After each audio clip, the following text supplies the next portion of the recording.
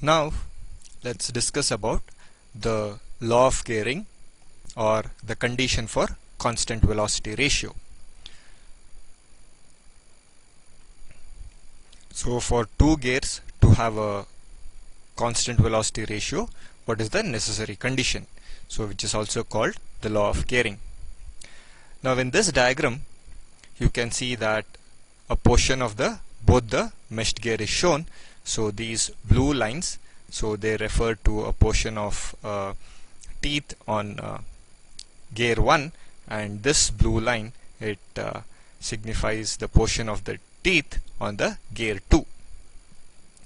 So the gear 1 is rotating in clockwise and the gear 2 is rotating in anti-clockwise, and you can even see the pitch circles which are represented. So this is the pitch circle of first gear, and this is the part of a pitch circle of the second gear. Both the pitch circles are they have intersected at the point P. Okay, point of contact P. So point of contact P is not here, it is exactly here. The blue line, the straight line which is intersecting the pitch circle. So that is the point of contact of the pitch circle, which is also called pitch point. Now at the point of contact of the two gears, okay, at the point of contact of two gears, if you try to draw a normal, so the normal drawn is Mn, and at the same point if you try to draw a tangent, that tangent is Tt with respect to point of contact. Now if we measure, or if you want to consider what is the velocity of the point of contact, so here the point of contact is represented as q. So the velocity of point of contact with respect to gear 1, okay, so it is given in the direction qc. So the velocity of the point of contact q is in the direction qc, which is given by velocity v1. Similarly, the same point, if you consider with respect to gear 2, the velocity of q with respect to gear 2 will be along the direction qd, so which is v2, here, which is shown. Now for both the gears to have a constant velocity ratio, okay, if you try to take the component of these v1 and v2, the component of these v1 and v2 in the direction of normal should be same. So for both gears to have a same velocity ratio, the component of this v1 and v2 in the normal direction at the point of contact should be same. And as you can see that this v1, okay, the velocity vector v1 is making an angle alpha with respect to this normal. Okay, similarly this velocity vector v2 is making an angle beta with respect to this normal. So the same angles have been shown here also. This is alpha and this is beta. Now as already told, so to have a constant velocity ratio, their component should along the normal should be same. So you can say that v1 into cos alpha should be equal to v2 into cos beta. So all those equations I'll be showing you in the next slide. So what is described here is the common tangent Tt and a common normal Mn at the point of contact Q, which we have already seen. And also if the Q moves in the direction of QC, okay, so it moves in the direction QC when considered as a point on wheel 1, and it moves in the direction QD when considered as a point on wheel 2, and their velocities also we have seen what should be v1 and v2. And I've told you that to maintain a constant velocity ratio, okay, so their component along the normal should be same. So here according to that we have v1 cos alpha should be equal to v2 cos beta. So this v1, okay, your tangential velocity can also be written as angular velocity into radius. So radius, okay, and so with respect to the diagram, so your v1, okay, v1 can be written as angular velocity into distance from O1 to Q. Similarly, your v2 can be written as angular velocity 2 into O2 to Q. And this cos alpha, okay, cos alpha, since the angle subtended here alpha and this alpha are same, so this triangle is equivalent to this triangle. So triangle QCN, okay, QCE is equivalent to MO1 and Q. So according to that, your cos alpha will become adjacent by hypotenuse, which is MO1 divided by QO1. So in the same thing for the with respect to cos beta, so your QDE triangle is similar to O2N as well as Q. So it's beta is O2N and this point, pitch point, okay, pitch point, so your QDN is similar to QN, okay, O2. So this entire, the angle, the dotted pink line with respect to the dotted blue line, that entire angle is beta. So according to this, your cos beta, okay, will be adjacent by hypotenuse. Adjacent side is ON and the hypotenuse would be O2 to this Q. So that is written here. So your cos alpha is O1M2 O1Q, and your cos beta would be O1N2 O2Q. And further simplifying this equation, you can strike out O1Q and O1Q here. Similarly, you can strike out O2Q and O2Q. So simplifying this equation, so you will get omega 1 by omega 2 is equal to O2N by O1M. Now further, this equation can further be simplified.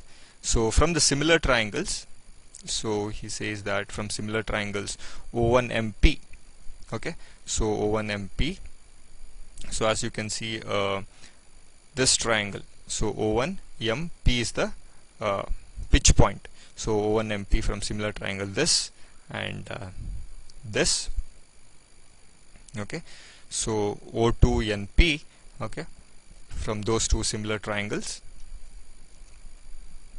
So this equation is further simplified. So the ratio of angular velocity, okay, will be equal to, so this O2N by O1M. So whatever you have O2N by, so you have O2N by O1M. So using the similar triangle concept, so this triangle what you have here, O2N by O1M, okay, will be equal to O2P and O1P. So that is being considered, and the ratio of angular velocity, okay, is inversely proportional to the ratio of the distance from the pitch point to the center of the respective gear. So you can see that omega 1 by omega 2 is equal to the ratio of the distance from the center of the gear 2 to the pitch point. This is the distance from the center of gear 1 to the pitch point. Okay, so according to this equation, so the same thing has been explained here. So the ratio of angular velocity is inversely proportional to the ratio of distance of the point P from the center O1 and O2. Or you can also say that, so the common normal, okay, the common normal to the two surfaces at the point of contact Q intersects the line of centers at point P, which divides the center distance inversely as ratio of angular velocity. So which means that, so this the common normal, which is drawn Mn, okay, divides the center distance from O1 to O2. If you try to draw a line, so this common normal divides the center distance O1 to O2, okay, as inversely proportional to the ratio of their angular velocity. So if you take omega 1 by omega 2, so that would be equal to O2P to O1P. So that is what it means. So in order to have a constant velocity ratio for all the position of the gear, okay, all the position of the gear, the point P, the pitch point, must be a fixed point. So in other words, you can also say that, so whatever the normal which is drawn at the point of contact, okay, must always pass through the pitch point. So the law of gearing, according to law of gearing, which says that the common normal which is drawn at the point of contact should pass always through the pitch point. And from this derivation of the law of gearing, we have also come to know that, so the ratio of angular velocity omega 1 by omega 2 is inversely proportional to the distance from the center of the respective gear to the pitch point. So now let's discuss the different forms of teeth. So which means to say that what would be the profile of the teeth in a gear. So you have two types of profile that can be used. The one is called a cycloidal, and another profile would be involute. So these are the two profiles on a gear tooth. Coming to a cycloidal profile, so a cycloid is nothing but a curve. Okay, how do you get a cycloid curve? So let's try to imagine this is a circle, and you consider a point on a circle. So as the circle rolls over the straight line, without any slipping, so the path traced by a point as it rolls will give you a cycloidal profile. Now if this circle rolls on the outside of the circle, if this circle over which we are trying to consider the point, which rolls on the outside of another circle, bigger circle, and the curve traced by that point is called the epicycloid. If the same circle rolls on the inside, okay, if the same circle rolls on the inside surface, so at that point of time it's called a hypocycloid. So here in this diagram, as you can see, so this is a straight line, okay, so these curves which are obtained, P dash to A dash, okay, so P to A, these are all epicycle, and B dash to P dash or B to P, these are hypocycloid. So both the curves are joined in order to get the cycloidal profile. So this is the cycloidal profile of the tooth. So similarly here also it's the same thing. So the same thing has been discussed here. So what do you mean by a cycloid curve, and when do you get a epicycloid and a hypocycloid? Now this diagram also, it represents the same thing. So now coming to your involute profile. So talking about the involute profile, so this profile is nothing but a curve, okay, which is obtained by tracing a point on a line. So if you try to imagine a line, let us say the line is TT, okay, so this is the line. So try to imagine that this line, try to roll this line on the circle, line on the circle, and a particular point on the line TT, if you try to trace it, as the line TT is rolled over this circle, so the curve traced by that point will give you the involute profile. So, or this can also be imagined in a manner such that, try to imagine that this entire circle is wound by a thread, okay, and you try to unwound the thread. So the tip of the thread, as you try to unwound it, so will give you the profile of the involute curve. Now we'll see what is the effect of altering the center distance on velocity ratio. So if you even try to change the center distance during operation, so what is its effect on velocity ratio? So now if you can see here two gear tooths which are meshed, okay, you have the pitch circle, okay, similarly the pitch circle of the wheel 2, okay, similarly you have the pitch circle, initial pitch circle of the wheel 1, which is represented by the blue lines, and your pitch point, initial pitch point is P here, and the center of the first gear is O1 and the center of the second gear is O2. And at the point of contact, if you try to draw a normal, so at the point of contact, so that normal is tangent to the uh, the base circle of both the gears. So the normal drawn here is mn. Okay, mn is the normal, and the line which is drawn from O2 to n. Okay, so O2 to n. So this is n is a point where this normal intersects the base circle of the second gear, and similarly m is a point where the normal intersects the base circle of the gear 1. Okay, so now if the center distance is altered, so meaning to say that initially the center of the gear 1, okay, was at O1. Now let's say that it is slightly moved downwards to a position O1 dash. So in such cases, to make sure that it has a constant velocity ratio, you know that the normal which is drawn, okay, should pass through the pitch point, and this normal should be tangent to the base circle. So that is done here. So the new position of the gear 1 is the center is O1 dash, and this is the new base circle, and so the point M will be shifted to M dash, and similarly N to N dash. So this is what happens when you try to shift the center distance. And also you can see the pressure angle has changed from phi to phi 1 dash. Now we'll see what is its effect on velocity ratio. To see its effect, let's initially consider the triangle O2, okay, N and P. So P corresponds to the pitch point, initial pitch point, and O2 NP is the first triangle that I will be considering.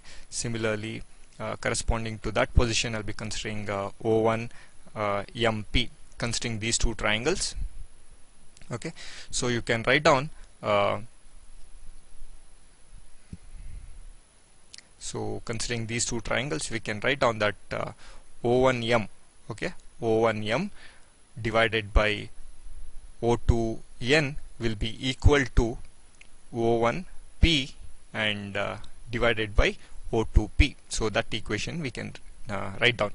So the same type of equations can be written down by considering the second position of the gear, which is at O1 dash.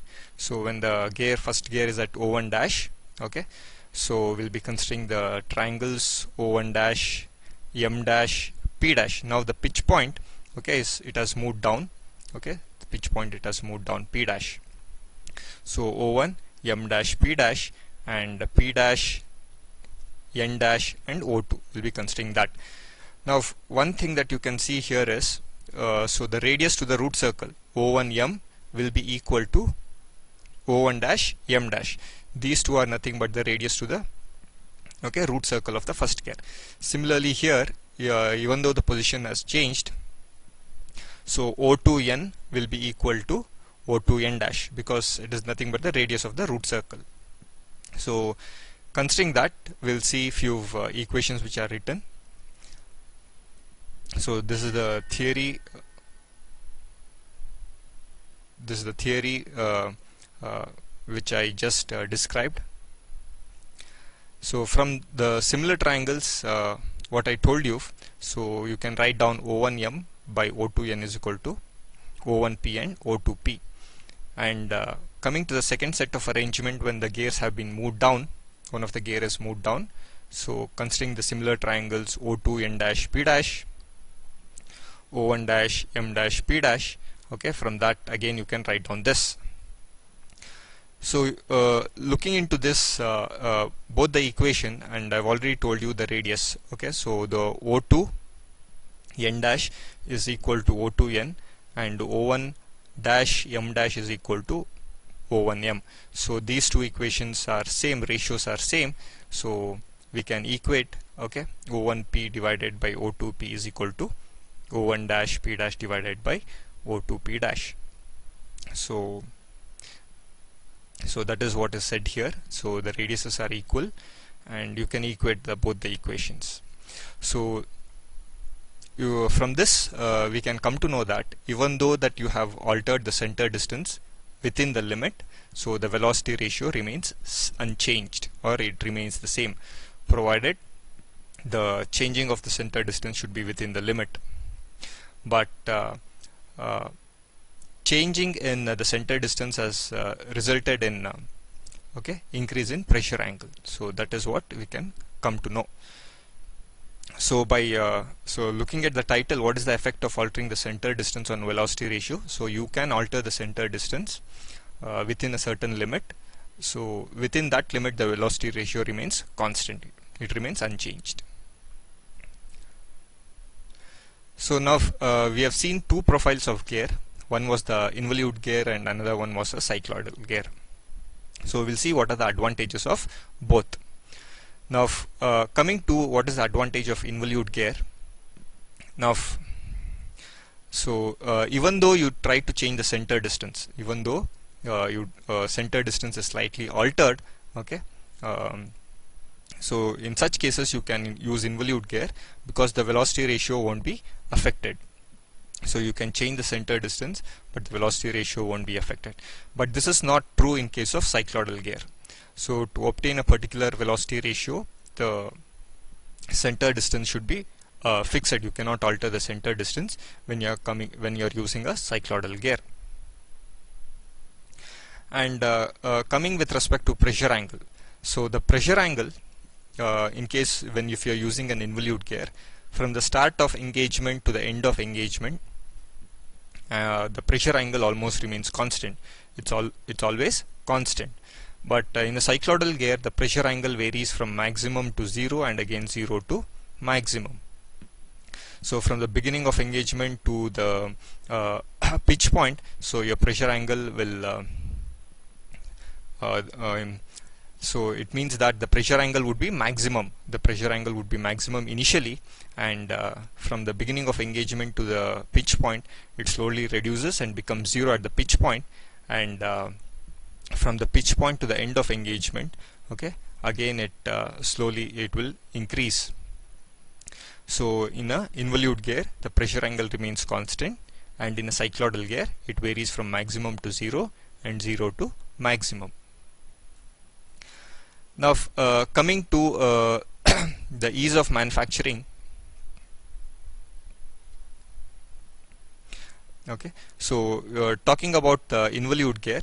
So the involute, the curve, the entire profile of the tooth can be generated using a single curve.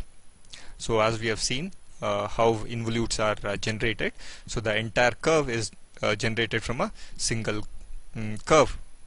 Whereas in a cycloidal gear, so the entire profile of the curve, the cycloidal, so the upper part, the face part and the flank part are generated by two different curves. One is an epicycloid and one is a hypocycloid. So involute curves, involute teeth are much more easy to manufacture compared to cycloidal teeth. Now what is the advantage of cycloidal gear? So the cycloidal gears have a wider flank. So because of this wider flank, they are much more stronger compared to involute gear for the same given pitch. And also, if there is a large amount of wear and tear, so it is advised to use a cycloidal gear compared to involute gear. So they can withstand the amount of wear which happens in cycloidal gear is less compared to that of an involute gear. And in case of a cycloidal gear, so the interference doesn't occur. So what do you mean by interference?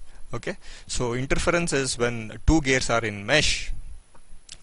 So when the top land or the tip of the tooth comes and digs into the root of the another tooth by removing material, so that is called interference. So this doesn't happen in case of a cycloidal tooth.